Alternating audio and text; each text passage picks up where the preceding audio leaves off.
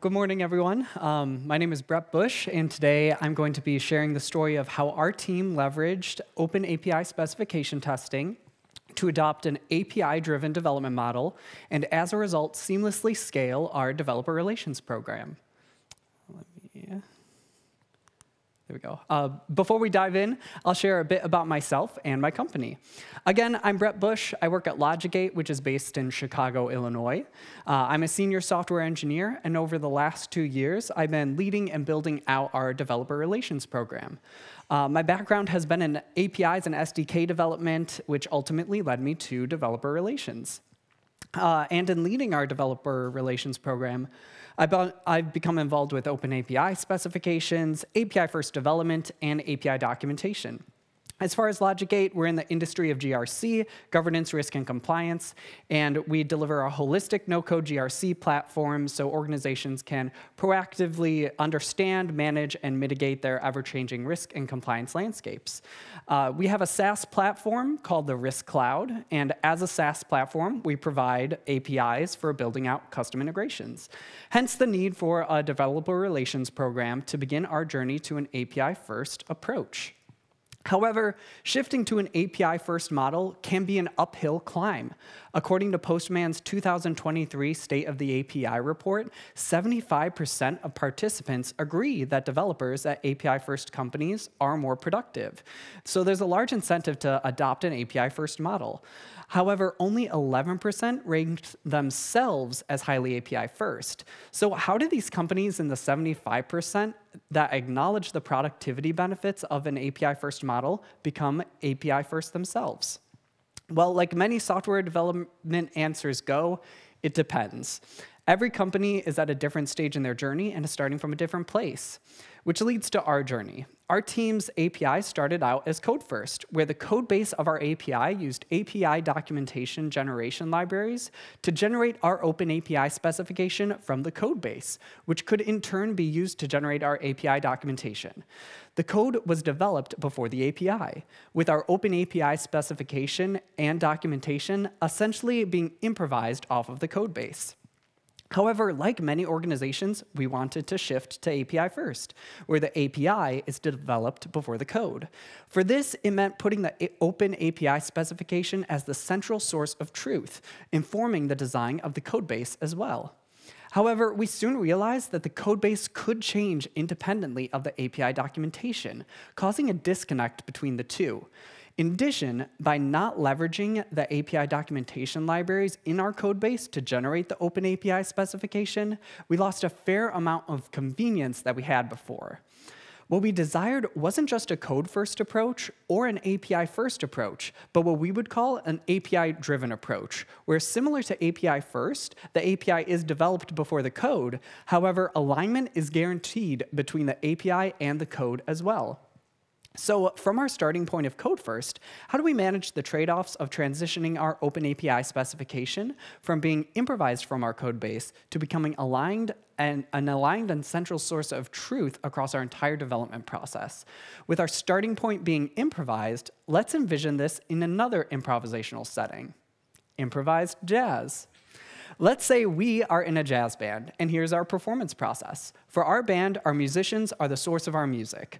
The performance of our music is the production, and the sheet music that is transcribed from the performance is the output, along with any variations of the sheet music, such as including other musicians to perform the piece or exporting the sheet music to a digital setting. We're happy as a jazz band with the existing qualities of our performance process. However, our goal is that we want to share our music with the world through our sheet music, which we're currently unable to do. However, how can we preserve the benefits we currently have as an improvised jazz band while also achieving our goals? Let's walk through each quality of our performance process and see the trade-offs that we'll need to make. The first quality that we enjoy as a jazz band is that our performance is direct. Being direct means that there's convenience in how the musicians create the performance and that the performance is transcribed directly from the sheet music. Next, our performance is flexible. If a musician notices that the performance would be better if their part were louder or softer, this would reflect in the transcribed sheet music of the performance. And finally, as a jazz band, we like knowing that the sheet music that is transcribed from the performance will always be accurate, provided, of course, that we have a very talented transcriptionist. However, as a jazz band, there's some room for improvement. For instance, our performance process does not guarantee a singular piece of sheet music. Our musicians can perform any number of performances, with each producing slightly different variations of the sheet music. Additionally, our performance process does not have sheet music available at any given time, as a full performance and transcription is necessary before the sheet music is available. With generating sheet music being an inconvenient and time-consuming task, this impacts our ability to share the sheet music with other musicians or export it to a digital setting. And finally, if a musician unintentionally makes a mistake, this mistake would be recorded into the final sheet music, which would have a ripple effect to other musicians performing the piece or exporting it digitally. So with these goals in mind, what's one step we could take to making this sheet music and performance process more singular, available, and intentional? Well, currently the performance is developed before the sheet music, so let's try flipping it around where the sheet music is developed before the performance.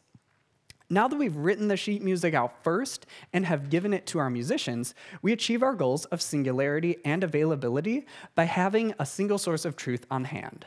However, the performance of the sheet music may still not be intentional, given that the musicians can still make mistakes. With the possibility of mistakes, that also means there's no guarantee that the sheet music the musicians have and the sheet music transcribed from the performance are the same. How can we ensure that the musicians perform the music as intended without making any mistakes? Well, we could replace all the musicians with robots. With robots performing the music, we achieve all of our goals. We have a single source of sheet music. The sheet music is composed ahead of time and is readily available, and we can guarantee that the sheet music will always be performed as intended, since again, it's being performed by robots.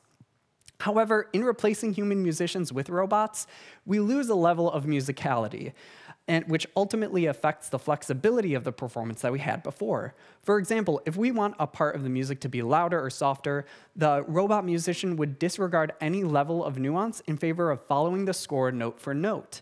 That means that any musicality details and nuance would need to be written directly into the sheet music ahead of time, which could become very time-consuming and complex. So let's take a step back from robots and reflect on where we are. We want to have our sheet music composed and available, and we have a feeling it's a step in the right direction, but we need something to align the sheet music across our whole performance cycle. Well, picturing this group performing on a stage, there's a key member that it feels like we're missing: a conductor. A conductor has the ability to internally transcribe the sheet music from the performance in real time and verifies its alignment with their golden copy of the sheet music, called the score. Now, the sheet music is developed before the performance, but alignment is also guaranteed between the performance and the sheet music. It's direct in that it's convenient for to perform for the conductor, who can transcribe in real time. It's flexible, where if the musician notices that the performance would be better if their part were louder or softer, the conductor would notice this difference, but can act as a mediator to update the score to reflect the positive change.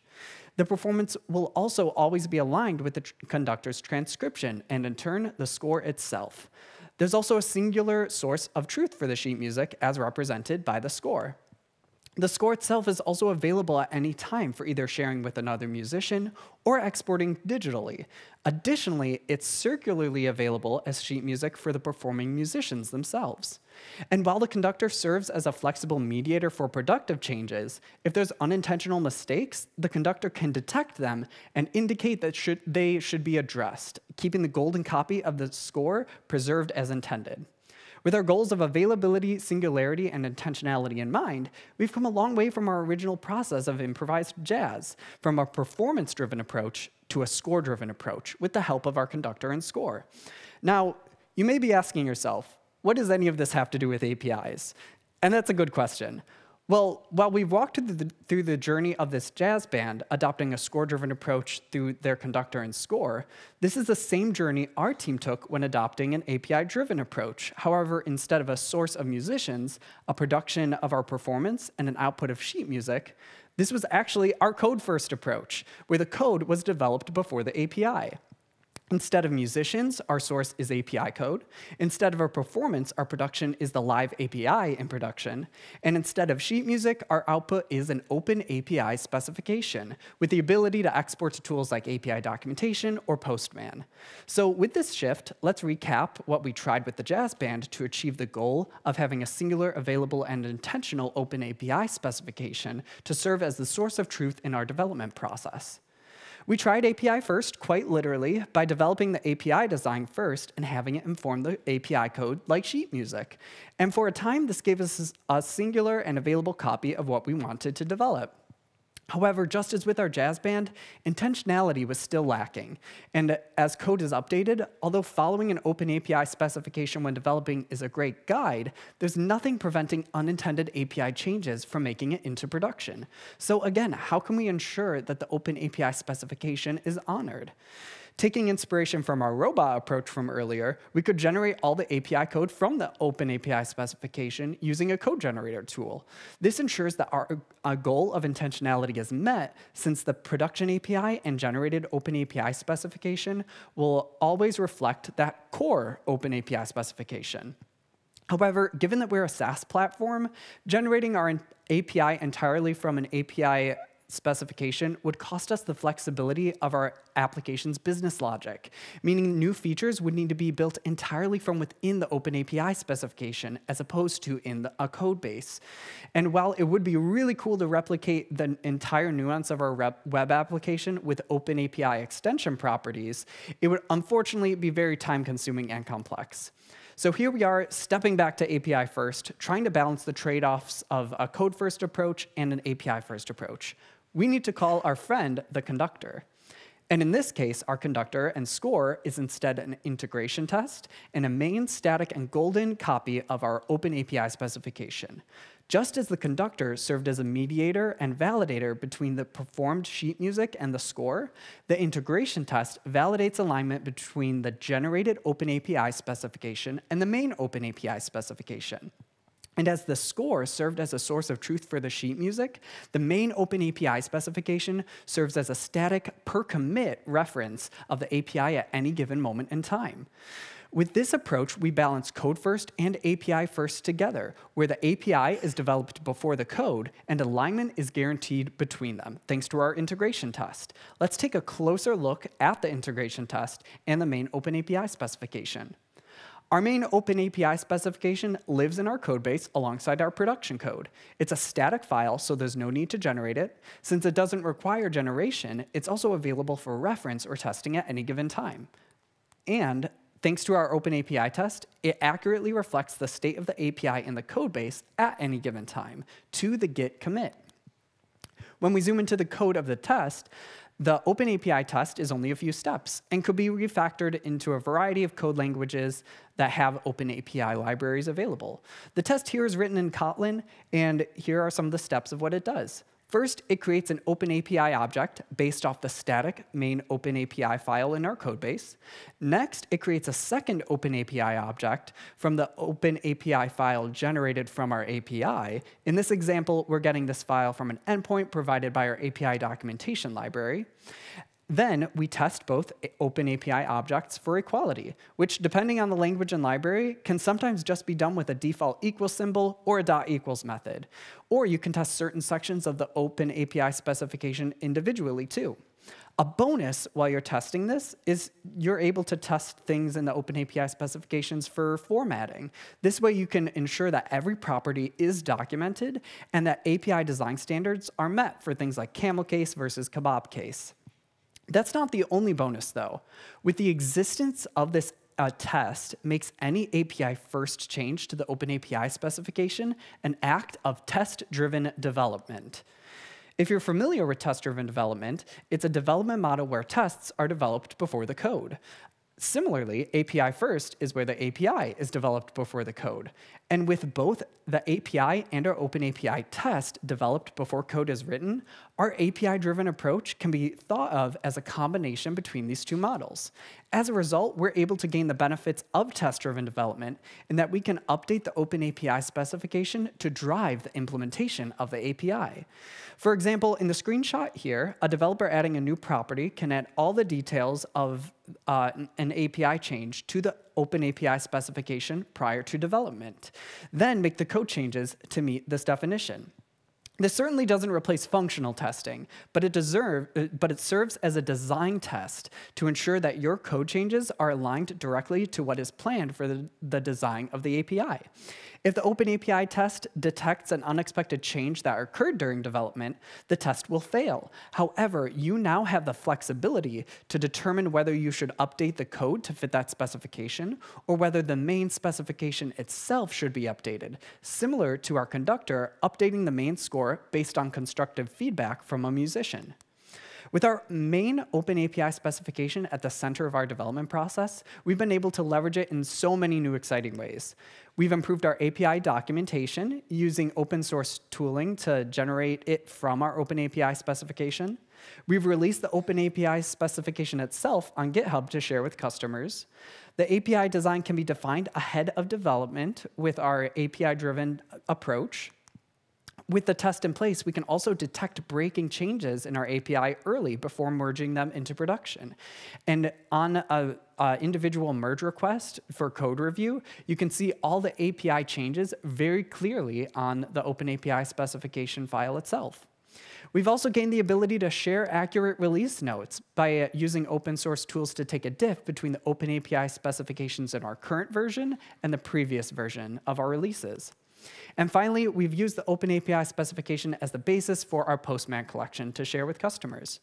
So what's next? We're planning to leverage this OpenAPI specification to build client SDKs. We're looking to scale out API-driven development into our feature planning and ticket planning to include on specific tickets to serve as a guide for development.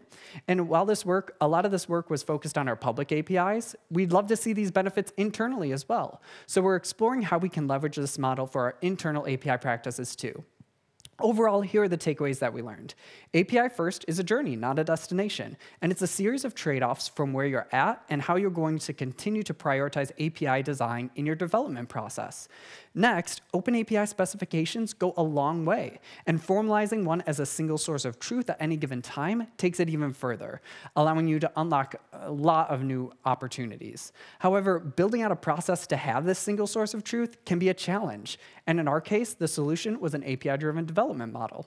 And on that note, our final takeaway is the discovery of our API-driven development model, which combined test-driven development and an API-first approach, allowing us to leverage the best of code-first and API-first development. So once again, I'm Brett Bush. If you're interested in chatting more about API-driven development, DevRel, APIs in general, you can connect with me on LinkedIn, my website, or anytime during this conference. And if you're interested in leveraging our Risk Cloud platform to help with managing your cyber risk programs, check out LogicGate as well. That's all for me. Thanks so much.